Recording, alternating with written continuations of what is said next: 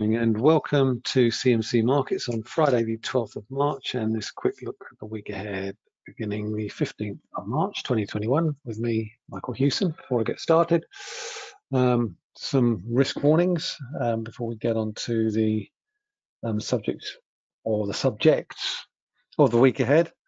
But before I get onto that, I think it's important to look back at the events of the last few days and what's been a fairly, by and large, positive week for equity markets, coming in the wake of a very positive payrolls report last Friday. February payrolls report saw 379,000 new jobs added to the US economy. More importantly, the January number was revised upwards by a considerable amount as well.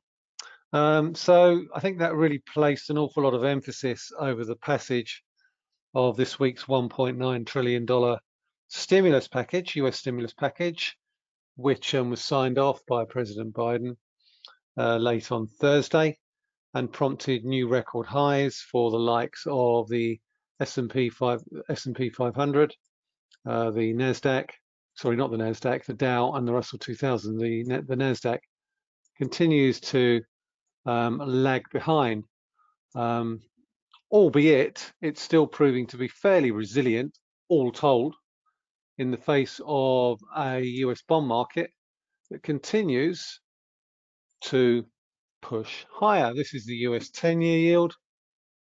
And as we can see in early trade on this Friday morning, that we are at 13-month highs above 1.6%. So certainly I think the passing of the stimulus bill has prompted a fair degree of optimism, I would say, on the back of President Biden's first televised speech to the US population, that he expects to have every single US citizen vaccinated, or at least have their first doses by the end of May. So I think that's prompting a significant re-evaluation. I mean, the evaluation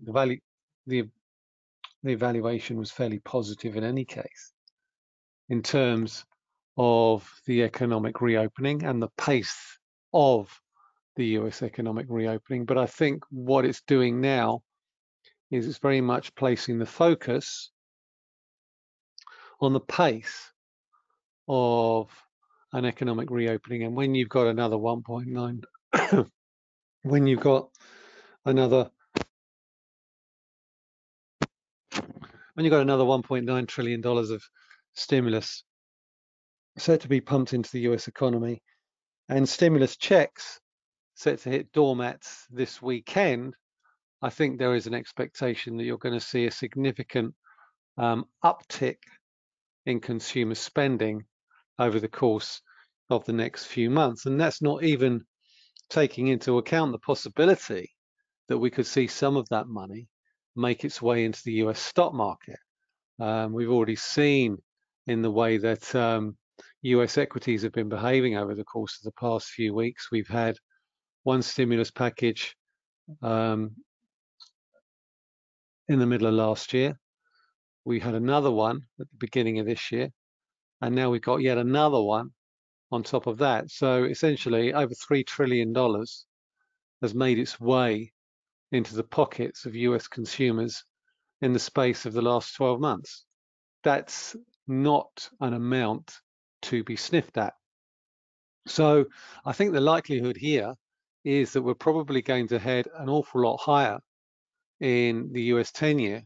And that is, once again, despite the resilience this week of the NASDAQ, going to really focus attention on a further move higher in US yields. Now, this is where we were a year ago. So in the overall scheme of things, or just over a year ago, US 10-year yields aren't particularly high relative to where they were and also where they've come from. But the big difference now is that US stock markets are much higher now than they were a year ago. And therein lies the rub. And that's the trade-off. So as we look ahead to the week ahead, coming on the back of this week's European Central Bank rate meeting, which saw Christine Lagarde basically make the case that the bond buying program, the PEP bond buying program, could be accelerated quite significantly over the course of the next few months, front-loaded, in other words, to support the European economy. That has given a little bit of a boost, I think, to sentiment in Europe. We've seen record highs for the DAX this week. FTSE 100, once again, is very underwhelming, but you've got the FTSE 250, which is actually doing fairly well. So in that overall context, let's have a look at what equity markets have done this week, starting with, obviously, the S&P 500. So obviously this is a daily chart, up close to record highs, marginal record high. What's significant, I think, is that even though we've posted a marginal high, we actually haven't made a new record close, and I think that is significant. Nonetheless, there appears to be no indication at the moment that the froth is coming off markets in the US. We've got the Dow, obviously that's doing fairly well, but that's very much big cap stock. So that's always going to outperform, because the vulnerable part of the US market is not your big caps, not your really big caps that are in the Dow. It generally tends to be companies like Peloton, Zoom, DocuSign, the smaller companies that generally aren't able or aren't making a profit. Your companies like Apple, Amazon, Alphabet, Facebook, they're still fairly significant. Sort of, they turn over a fair degree of cash and they're profitable. So even though we might see some weakness there, the more vulnerable cohort, the likes of Tesla, Peloton, Zoom, and what have you, and Beyond Meat, companies like that, who generally, when you actually look at their revenue numbers, they bear no relation to their market capitalization. So that suggests to me that they're probably likely to be an awful lot more vulnerable. That's pretty much borne out by this NASDAQ chart, because while we've seen the Dow and the S&P make new record highs, NASDAQ, it's falling well short, and it's still below this 50-day moving average. And I think that, for me, is the key line in the sand when it comes to the potential for further upside. If we can't get back above this 50-day moving average and this series of peaks through here in February, then the likelihood is we're probably going to head lower, particularly if US bond yields continue to go higher. And there is a correlation here. For me, there's a correlation.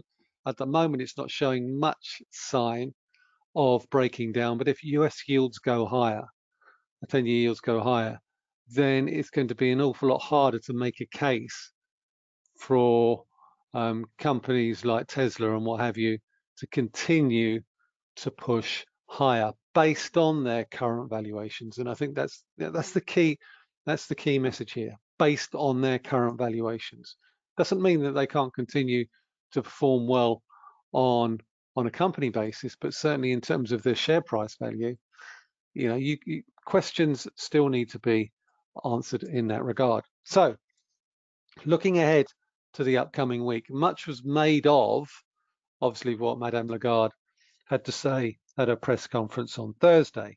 But all of that is likely to be for naught ahead of this week's Federal Reserve rate meeting, because that's one of the key items that I've got my eye out for this week. We've got a Federal Reserve rate meeting, we've got a Bank of England rate meeting. We've also got a host of fairly important retail sales reports to come out. US retail sales for February, China retail sales for the year to date. And that'll tell us an awful lot about the recovery story, particularly the retail sales numbers and consumer spending. Because if you look at US consumer spending, we suffered a very poor end to last year. In January, we saw a fairly decent rebound of around about 5.3%. So I think in February, you may see a little bit of a pullback in that number for the US, but March, different story entirely. I mean, with the stimulus checks scheduled to hit the doormats this weekend and over the course of the next week or so, then the likelihood is you could see a significant end of month bounce in the March numbers. So these February retail sales numbers, while they're likely to be probably on the neutral side, they're not really going to give us any indication as to how resilient the US consumer is as we look towards the end of the first quarter of this year. So let's look at the way the dollar has performed over the course of the past week or so. And what we've seen significantly is a fairly decent rebound, a little bit of a pullback, a 3-day pullback, and a subsequent rebound. So you could sort of make the case that maybe we could see a little bit of dollar weakness in the interim. Certainly, I think in the context of this candle formation here, what we've seen is similar to what we saw here, 3 downward thrusts. We're getting a bit of a rebound at the moment. Whether or not we finish up there is another matter. But we traded a little bit sideways before then heading higher again. So I think we're due a little bit of a consolidation when it comes to the dollar. But overall, I still think that the dollar has room to move higher and come back towards this 200-day moving average here. Why do I think that? Well, primarily because I don't think the case for a stronger euro has been made. And if the euro continues to weaken, then by definition, the US dollar will get stronger. There's also the small matter of this week's upcoming Fed meeting. And this week's Fed meeting, I think, is going to be very, very important in the overall messaging that Jay Powell comes across when he delivers his press conference later this week. So for most of the last few weeks, Federal Reserve officials, particularly of the likes of Jay Powell, Richard Clarida, and Lael Brainerd, they've gone to great lengths to reinforce the dovish case for Federal Reserve monetary policy. At the beginning of the year, cast your mind back to the beginning of the year, the consensus wasn't quite as cozy. We had the likes of some members, including Atlanta Fed President Raphael Bostic, suggesting that the current pace of bond buying might be pared back if inflation started to edge higher, as new fiscal measures started to boost prices. Now, we haven't seen any evidence of that yet, but we were never likely to, certainly not in the February CPI numbers, but we might start to see it in potentially April, May, and June in the wake of this second slug of stimulus that we've heard that's basically due to be rolled out this year, since the beginning of the year. So I think while Fed Chair Jay Powell has maintained that the recent rise in yields is a natural consequence of optimism over the prospects of a strong economic rebound in the wake of an economic reopening, a faster vaccine rollout, and another $1.9 trillion of fiscal stimulus, that may well be true. But ultimately, when the Fed comes to make its decision, the Fed's relaxed attitude to the current rise in bond yields is likely to be tested. And more importantly, in terms of the dot plots, I think if Fed officials have concerns about higher levels of inflation, they may alter their dot plots. Now, if they do that, and the talk is that some might be tempted to pull their first rate hike forward from 2024 to 2023, that will be considered to be hawkish. And if that is considered to be hawkish, then the dollar will go up and yields will rise because the markets will start to price in an earlier than expected rate rise. Now, at the moment in the 2-year yield, we haven't seen any evidence of a move higher in yields. If the Fed doesn't manage the messaging at this week's meeting properly, then the 2-year yield, the short end of the yield curve, could become unanchored. And I think that is the key thing. I think the Fed's fairly comfortable with bond yields, 10-year bond yields, at their current levels and probably a little bit higher. What they're probably not so comfortable about is if short-term borrowing costs start to go up, 2-year yields, lesser to extent 5-year yields. But ultimately, if Fed policymakers bring forward, and it only needs one or two, bring forward their expectations of the first rate hike, that will be considered to be hawkish. And that will present Jay Powell with some very difficult presentational problems when he delivers his press conference on Wednesday. So that's, I think, for me, the key. That's the key signposting mechanism that we've got coming up for this week. How does Jay Powell navigate a brighter economic outlook, the prospect of US policymakers bringing forward their first rate hike predictions at a time when the outlook is probably more bright than dark, while at the same time anchoring short-term rate expectations? That, for me, I think is going to be his biggest tightrope to navigate over the course of the next week or so. So that's the Fed meeting. So looking at euro dollar here, we can see that we continue to trend down a little bit. We've got a very nice downward thrusting candle there. The key resistance on the upside still remains around about this sort of area here, around about 120. Overall, we've seen a bit of a decent rebound off the 50-day moving average. But for me, the line of least resistance for euro dollar is for a further decline back towards the 200-day, rather, the 200-day moving average, and down towards 117.60. So we're below the 50-day, we're above the 200-day. The 200-day has so far acted as a little bit of support. I think we're probably going to see another retest of that with resistance up and back around here, above the 50, with the 50-day moving average, and obviously this level here, which was the original breakout point for the move lower. So that's euro dollar. Let's bring us on now to the Bank of England, because the Bank of England has similar sorts of challenges, I would argue, as the Federal Reserve. It's anchoring, it's not only anchoring inflation expectations, because UK inflation generally tends to be slightly frothier than, say, for example, US inflation, generally because the weakness of the pound tends to import it.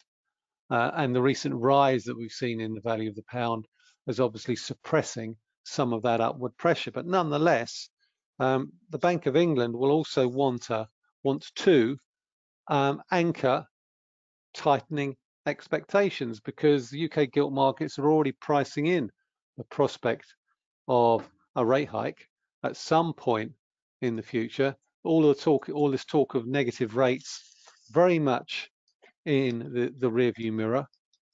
And even though the January GDP number actually came in at minus 2.9%, which obviously was very, very disappointing, nonetheless, UK gilt yields are still looking fairly frothy, positive, and likely to go higher. Let's face it, we are now a month away, 12th of April, from a potential partial economic reopening. And there comes with that, given the measures announced in the budget recently, potential for a significant economic bounce back, given the fact that the GDP numbers that we saw for January were a little bit on the soft side, and February's not going to be much better. But ultimately, it's all about pent-up demand, as Chief Economist Andrew Haldane never fails to continue to remind us of. So, looking at the pound against the dollar, there's a bit of a tug of war going on there with the respective recovery stories, but the vaccination process is continuing to get rolled out on an accelerated basis. And when the Bank of England last met in February, the tone was a little different from previous meetings because of the outlook rather than the rear view mirror. There wasn't any change in policy, but the tone on negative rates has shifted markedly. And one of the reasons for that has obviously been the prospect of an economic rebound. And if you look at this daily chart here, you can certainly see that the 50-day moving average, as identified by this red line here, continues to support the price action. So the bank is probably going to continue to hedge its bets around negative rates. But ultimately, and I know that it's very unlikely that they're going to look at going down the negative rate route, even though they're not ruling that possibility out. So it's about expectations going forward. Now, the first quarter GDP hit is going to be quite significant. We know that. We know that because ultimately for January, February, and March, the economy is going to be in lockdown. But it's about April, May, and June. So I think while we can expect a 4% contraction, I think there is a significant divergence of opinion opening up between some MPC members over the strength of any recovery. So the recent moves higher in 10-year gilt yields might start to generate some sleepless nights amongst some policymakers. So you may get a slightly more dovish tilt in terms of trying to keep a lid on borrowing costs, because I think the Chancellor of the Exchequer, Rishi Sunak, is very concerned that borrowing costs remain fairly well anchored. And I think he will be concerned by the fact the UK gilt yield has risen so sharply in the course of the past few months. If you look at where it was at the beginning of this year, it was at 0.17% on the 4th of January. It's now at 0.78%. Well, that's the equivalent of, almost the equivalent of 3 rate hikes, 25 basis point rate hikes.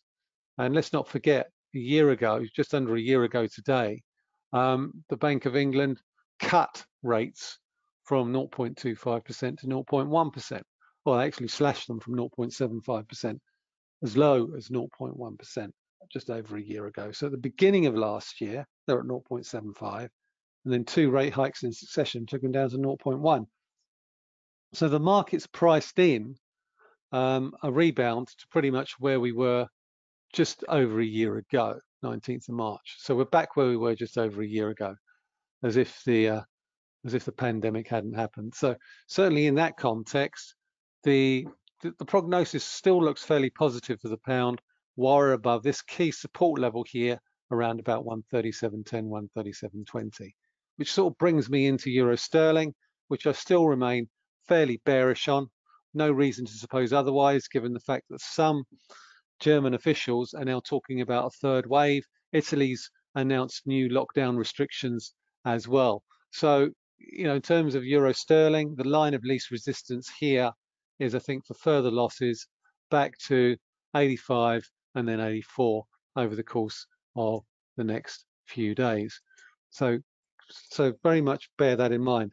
We've also got the latest UK public finances figures out on the 19th. Again, not likely to be particularly positive. It's no secret that Rishi Sunak would rather rein back on some of the support measures that he's rolled out sooner rather than later. Unfortunately, economic circumstances don't allow him that luxury. But ultimately, I think while borrowing costs remain low, I don't think it's going to really be too much of a problem. And in January, when tax revenue normally puts government expenditure into surplus, the government actually borrowed £8 billion compared to a surplus of £12.4 billion in January 2020. February also tends to be a fairly decent month on a historical basis. Again, this time it's likely to be different. The economy is still set to be still in some form of lockdown. So I think the headline number for this year will continue to be sort of in the region of £300 billion in borrowings. And I think February is likely to add to that, albeit probably not in the same way as previous months. But nonetheless, we can still expect to see another £10 billion of borrowing or so for February due to late year-end tax payments after the end of year tax deadline. Okay, so in terms of the German DAX, here we have continued move higher in the DAX, new record highs. We've seen new record highs this week after we broke above this series of peaks through here. That would suggest that we're probably well on course to 14,800 and even 15,000 by the end of the year. Overall, these breakouts would appear to suggest that momentum continues to be positive. If I stick this horizontal support and resistance line in through here, we can see that now this area should become a fairly decent area of support on any pullback in the DAX index. In terms of the FTSE 100, it's been really disappointing, really struggling to maintain any sort of traction. But now that this has been a really messy move higher. And I think for me, I think the most important part of this particular move higher is that we haven't been able to get through 6,800. So if I draw in a horizontal line here, then for me, the key resistance level we need to get through is 68.05 in the short to medium term to really punch on and head towards the peaks that we saw at the very start of this year when optimism ultimately was at its highest. Since then, obviously, we've come off. But overall, the outlook still, I think, appears to be fairly positive for the FTSE 100, notwithstanding the fact that it's lagging behind pretty much everything else. So I think even if we do continue to see moves higher in bond yields, ladies and gentlemen, I still think that there is still potential further upside in European markets on the valuation basis alone. US bond yields aren't going to erode the case for putting money in European or UK equities simply because valuations aren't anywhere near as high. Now, you can certainly make the case for the NASDAQ coming back down, but all you'll see is money coming out of those more richly valued areas and going into some of the more cheaply valued areas. And I think the nearer we get to an unlocking, the more optimism we'll start to see around companies like travel companies, retailers, and pubs. And on that note, we'll segue nicely into Ocado and Wetherspoons and Greggs and companies like that. I mean, Ocado probably not so much because it's had a very, very good pandemic and may suffer once the economy starts to reopen. But certainly in the context of, say, for example, Wetherspoon, they've been able to see some fairly decent share price gains over the course of the past few weeks on reopening optimism, and we're getting closer to that April the 12th date when they can reopen outside. And the company has gone to great lengths to raise extra capital. In January, Wetherspoons raised 93.7 million in the form of an equity placing, on top of the 139 million in liquidity available on the 14th of January. It's still benefiting from the business rate extensions and the continued extension of the VAT tax cuts. And the shares are currently up over 60% from the September lows. So the big level for me, I think, is not so much how bad this month's numbers, these latest numbers will be, because essentially it's about moderating the cash burn. It's how they perceive they will do on an economic reopening, and I think that's the key question here. Greggs has also got full-year numbers out. JD Wetherspoon's the first half numbers, and they're not likely particularly great. And then we've got THG Holdings, which is the Hut Group IPO. Their full-year numbers for this year going to be a big test for the optimism that we saw at the end of last year when they IPO'd in September, as to whether or not they continue to push up from the initial premium that we saw when they launched all the way back in September. So their full-year numbers are out on the 15th. So that'll be an interesting bellwether for whether or not we can continue to see a push higher in those particular shares. Ocado's first quarter numbers are due out on the 18th. This is an interesting chart, very interesting chart for Ocado, because it would appear to suggest that momentum is starting to taper off. We broke below this key little trend line that I drew in here, and we're below the 200-day moving average. So even though last year's full year numbers beat expectations, I think the big question here is, what are the future growth prospects for Ocado, and what are the benefits from the deals it's recently signed with the likes of Marks and Spencer's? How much more are these deals likely to add their current pace of revenue growth? So this week's Q1 numbers will be an early indication of how well the business is shaping up for a new fiscal year. In terms of US earnings, we've got FedEx, always a fairly decent bellwether of the US economy, logistics, and what have you. Certainly what we've seen with respect to this particular chart suggests that there is a fair degree of support in and around 240.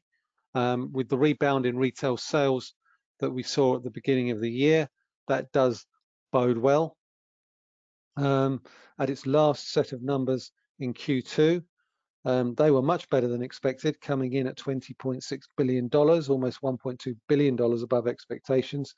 Obviously, the shares hit record highs in December, despite the fact that the most recent quarter saw very weak retail sales towards the year end, and yet they still beat expectations.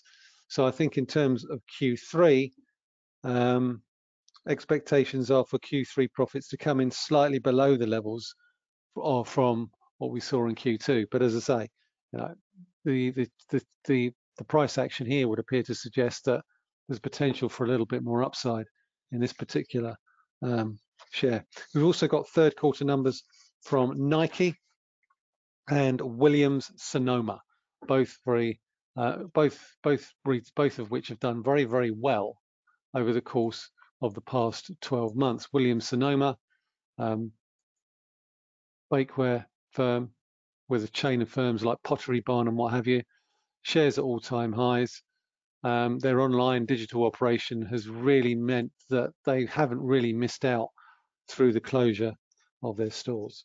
So in summing up, I think the key things that I have got my eye on this week, obviously the Fed meeting, that's going to be, I think, probably the most important item on the agenda. But obviously we also have US retail sales. So the Fed meeting on the 17th of March, US retail sales on the 16th, Chinese retail sales year to date on the 15th of March.